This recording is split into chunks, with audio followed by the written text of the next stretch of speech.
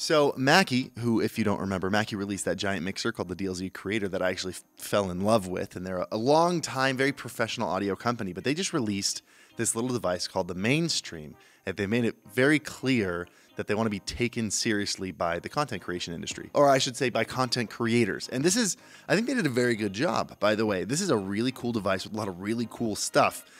Also a lot of really creative stuff, but also a couple potential deal breakers for you. And some of you actually, if you've got a very trained ear, might be able to hear one of those deal breakers. This microphone right now is going into this device and it sounds pretty good. I'll be recording the entire thing through this device. And I'm not trying to say it sounds like garbage, but some of you, if you know, you know, and I'll explain it later. So this is the Mackie Mainstream, welcome, and it is an all-in-one device, meaning it's both an audio interface and it's a capture card hub for your camera. And that might sound familiar to you because recently, Rode released the Streamer X, which is an audio interface with a capture card built into it. But when this device first came out and I did a video on it, I had some concerns about it. And it seems like Mackie has actually fixed a lot of those concerns with their device. Like, for example, it's $100 cheaper. Also, you can plug a webcam into this or even plug a Stream Deck Plus into this. So let's talk more about this thing. Hey, can I show you the before and after of lighting this shot? You ready? This is the before. This is after. This looks a lot better, doesn't it?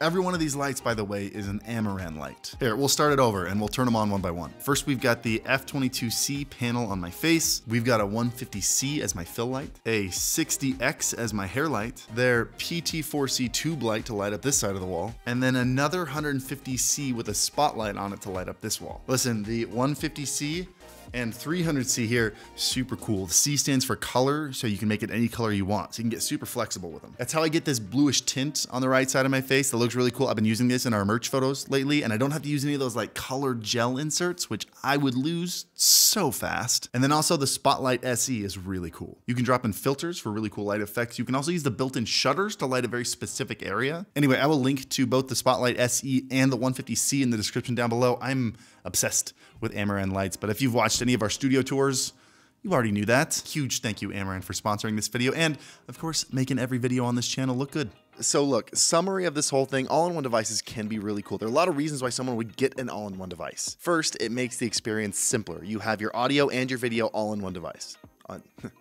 All in one device. Two, if you plan on moving your streaming setup to a different room, like maybe doing a kitchen stream, it's very easy. This is your entire setup right here. And then also cost savings. For $300, which is the price of the Mackie Mainstream, you get a mic interface, mixing hardware, you get hotkeys up top, and you get a capture card. I'll have Dustin do the math of exactly what that would cost with Elgato stuff. The problem with all-in-one devices is it's all in one. So if you want to upgrade a single portion, you kind of have to toss the whole thing. When the Rode Streamer X came out, I had a hard time figuring out who it was for because it feels like it's designed for a new streamer, someone who doesn't have an audio interface or a capture card, but it's $400. So it's not really priced for someone who's brand new into this, but then it's kind of missing some pro features you should get at that price point, and you can't really upgrade it because it's an all-in-one device. Anyway, you can see my problem there. So it became very niche. Like only the people who needed exactly what this did ended up buying it, and it wasn't really useful for anyone else. Enter the Mackie Mainstream. Let's take a look at exactly what's different on this thing and how they made it better. First thing you notice is that it's a lot bigger and there are a lot more knobs on this thing. And I like a lot of knobs. You can quote me on that. You got 5 dials on this thing. You have a microphone gain dial right there. You have a PC volume dial there. You have an HDMI dial there, and we will get into that in a second. And so those are your input dials on the left side. On the right side, you have your output dials. So you have your headphone volume right here, and you have your monitor, like big boy speaker volume dial right there. And we will get into that in a second too. Then you have these 2 nice little rubber clicky mute buttons on each side. So on this side, you have your aux in mute and your microphone mute. And on this side, you have your HDMI mute and your headphone/speaker mute. And these buttons on here, in fact, every button on here is a very satisfying clicky button. Like here, just listen to this. And these buttons can basically do anything you want them to do. So they're essentially F1, F2, F3, F4, F5, and F6. So in OBS, you go to hotkeys, you want to change to this scene, and you set that hotkey as F1.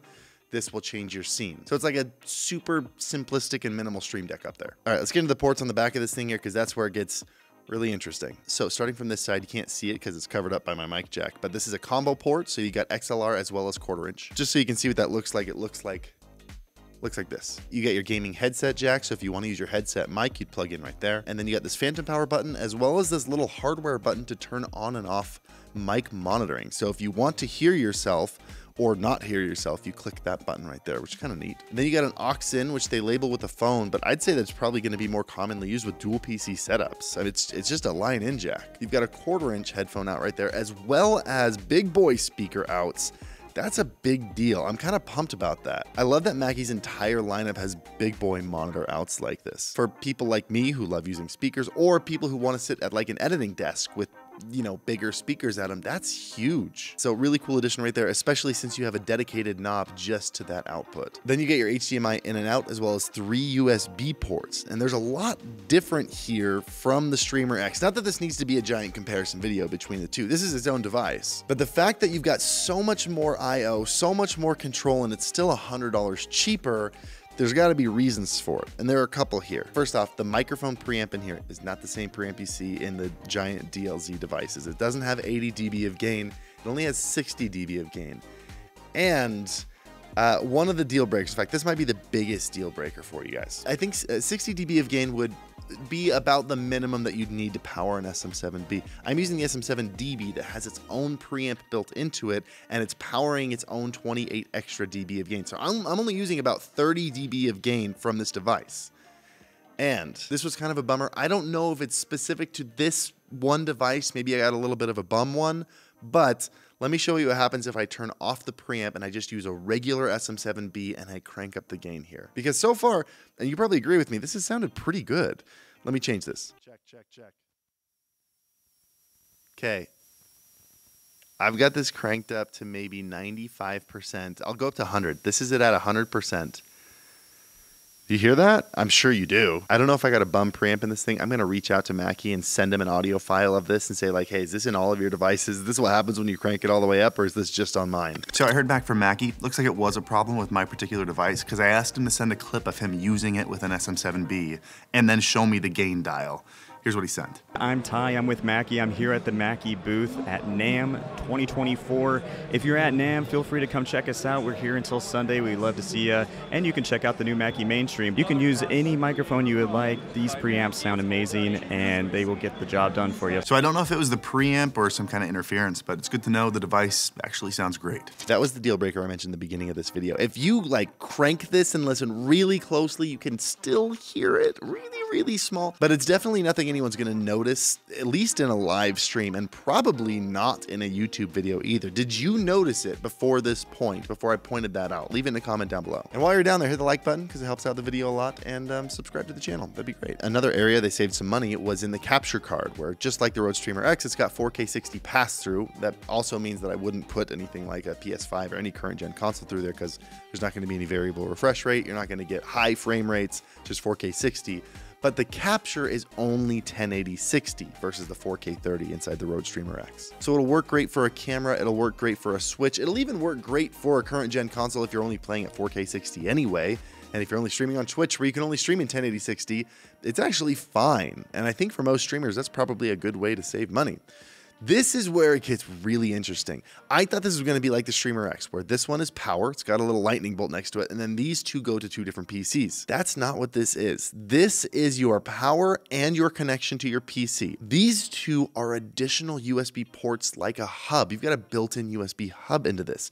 This one is a USB 2.0. This is a USB 10 gigabit port, which is why I mentioned you could have your console plugged into here and then plug a webcam into your HDMI 2.0 or 3.2 spots. Or let's say you've been using this for your capture card and you want to upgrade to a mirrorless camera and you want to upgrade your capture card to do HDMI 2.1. You can plug your camera into here and then plug something like the new AverMedia capture card into this USB 3.2 spot and get that 4K 144 pass through, as well as higher end capture. Or if you want to get really crazy here and you want a virtual mixer that can separate your teammates from your game sounds from your music, you can plug a Stream Deck Plus into the USB 2.0 spots. Then you would essentially feed this through the Wavelink software and use this as your microphone input, and this just becomes like your hardware mixing interface for your headphones, your speakers, your 2PC setup, while you're mixing your software inputs through your Stream Deck Plus. I kind of plan on doing something like this with my Switch to make this an audio interface for my Switch and my TV and my giant monitors. I don't want to play the Switch through my TV speakers. I want to play through my giant Mackie speakers, so I can plug my Switch through here, through the HDMI into the TV, capture the audio, and then go out through the speakers. This is kind of a really cool, versatile device because all the hardware it's got built into it. Something you should know, and I think this is a really weird choice, even though this input right here is a 10 gig USB port, this port is only a 5 gig. So yes, you could plug one of the brand new HDMI 2.1 capture cards into here, but you need to make sure you're not maxing out the 5 gigabits per second bandwidth right here. Especially if you're using the camera capture right here, you'd probably have to turn down the capture to like 1080, 60 max. I don't know what theoretically you'll actually be able to do with these capture cards, where the threshold is going to be, but just know that there is that maximum bandwidth of 5 gigabits per second. Last thing about this you should definitely know, they're also releasing software for this called the Mackie Matrix, which gives you that mixing capability that I mentioned before with the Stream Deck Plus, where it gives you a bunch of virtual inputs and outputs so you can separate your game volume from your teammate volume, from your music volume, and you can also output a different output to your stream and to your monitors and to Discord, and even a fourth one in case you want to do a VOD track to Twitch. This should be coming out within the next week or two tops is what they told me. It's definitely not as polished of software as like the Beacon software or the Elgato Wavelink software, so you should be aware there, and that's why I mentioned plugging in a Stream Deck Plus, because that will be a better experience. You'll get a better software mixer and you'll get hardware dials to control it rather than using your keyboard and mouse. But it's worth knowing that if you don't have some of that hardware and you want those capabilities, that will be coming out in the next couple weeks. In fact, I've already tested it and used it. I've sent them a laundry list of things I want them to change, but for the most part, it does what it's supposed to do. But what are your thoughts on this? Do you have any? If so, leave them in a comment down below. And if you don't, just leave your favorite emoji for engagement. Thank you. And also, while you're here, go ahead and run to senpai.tv, pick yourself up a Vitruvian waifu t-shirt, because this thing's dope and it's available right now. And also, YouTube members get $5 off of anything they buy. It's 2 a.m. and I'm sick, so I'm going to end this. Like the video, subscribe to the channel if you haven't already, and I'll see you in the next one. Happy streaming.